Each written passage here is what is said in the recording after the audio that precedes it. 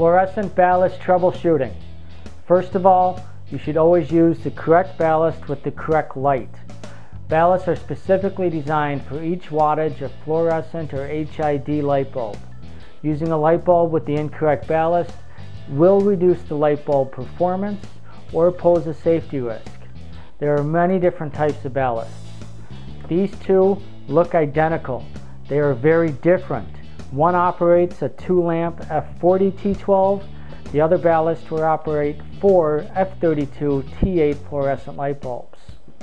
The first step is to try the light bulb in a fluorescent light fixture you know is working. If it lights, you either have a bad lamp socket, connection, or a bad ballast. Changing a ballast should only be done if you know what you're doing. At Northern Lights USA, we are the lighting professionals.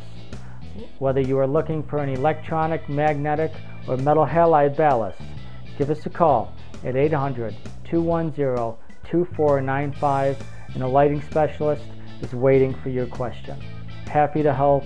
Thank you.